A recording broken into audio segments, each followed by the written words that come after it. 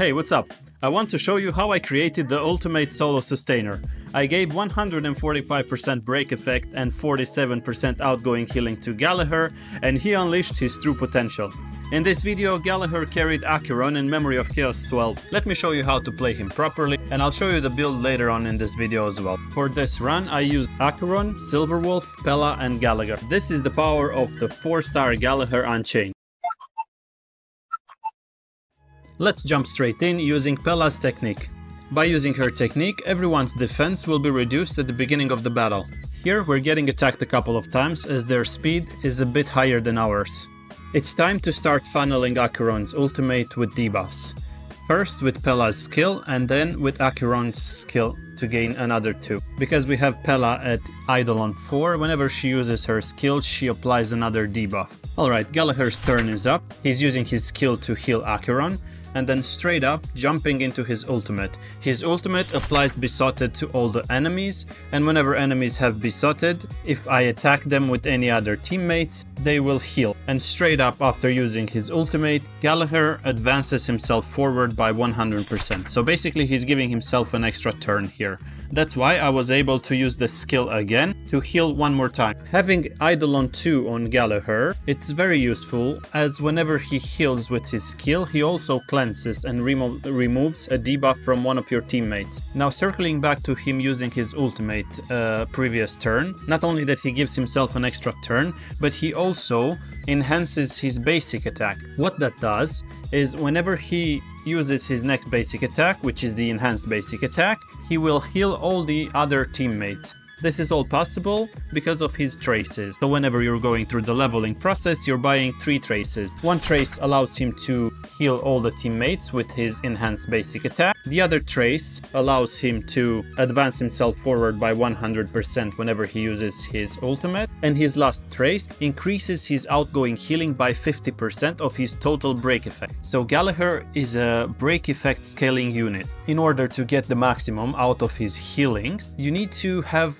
150% break effect. That's how he will receive a maximum of 75% of outgoing healing increase. There's also another way to increase your outgoing healings with Gallagher, and not only with Gallagher, with any other healers, is by having an outgoing healing percentage body in your build. So if you're having an outgoing healing relic, you can increase it by another 40%. If you want to go even higher than that, you can also use a combination of the 2-set relic that increases the outgoing healing for another 10%. And if you want to take it even higher than that, you can use a light cone that increases the outgoing healing as well. But in Gallagher's case, you're better off using a break effect light cone. If you're struggling to reach 150% break effect, you can always use a break effect planar ornament sphere. This will give you 65% at level 15. And to increase your break effect even higher, you can use, same as with Ruan Mei, the 2-piece relic set that gives 16% break effect. And to gain even more break effect, you can use the 2-piece set of planar ornaments, Talia, Kingdom of Bandruti, which gives 16% break effect, and another 20% break effect on top of that if you can manage to get 145 speed on Gallagher. Gallagher is one of these units that needs to go faster.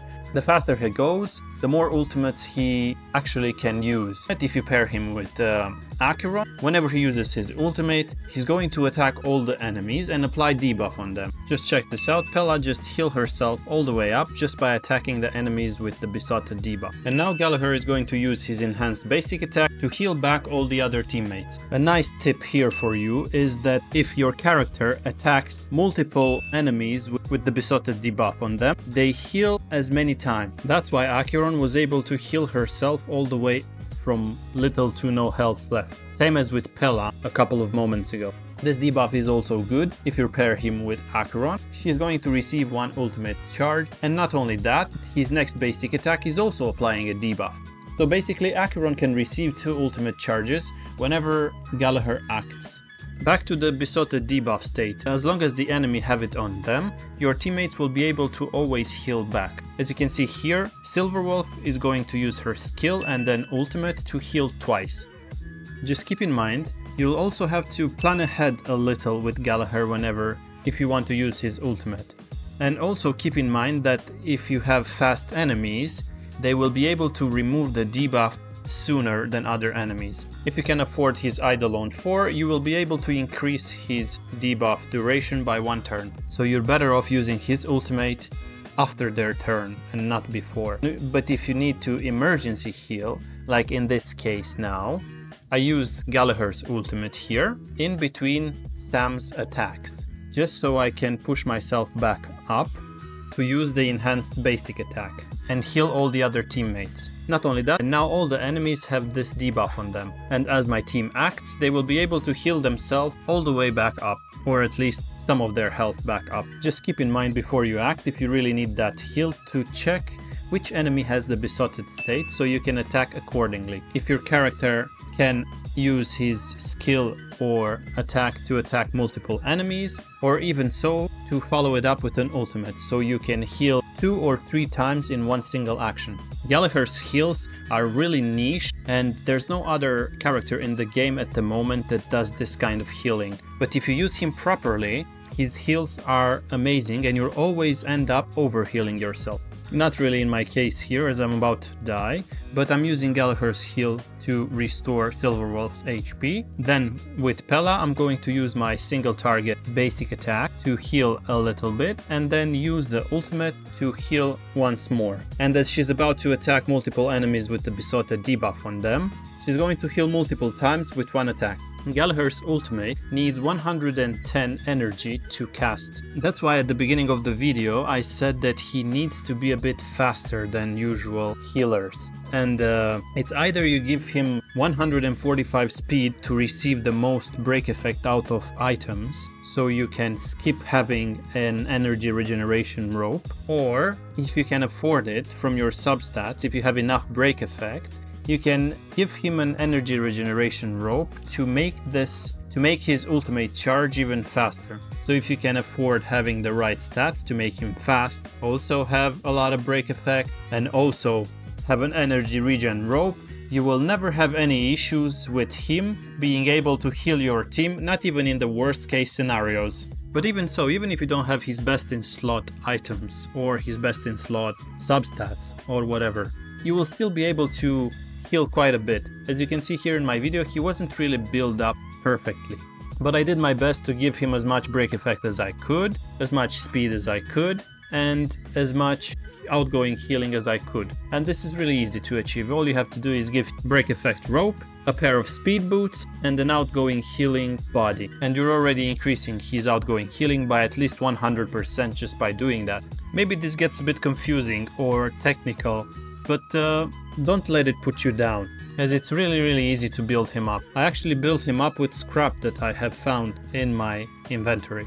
I didn't really farm for its best build. And this is how I cleared Memory of Chaos 12. Now for the last part of the video, let me show you what items I actually have on him and what substats, and give you my recommendations on what traces to prioritize leveling up first. As for his light cone, I have used Time Waits for no one for the 18% extra HP and 12% outgoing healing. For better heals, upgrade his talent first, followed by skill. Now to show you my items, I have used the break effect rope to give him 65% break effect, speed boots, the 2-piece set, Watchmaker Master of Dream to give him another 16% break effect, and lastly the 2-piece Messenger Traversing Hackerspace to give him 6% extra speed, combined with an outgoing healing body to give him another 35% outgoing healing. And this is how I've managed to get 144% break effect and 47% outgoing healing on Gallagher. What about you?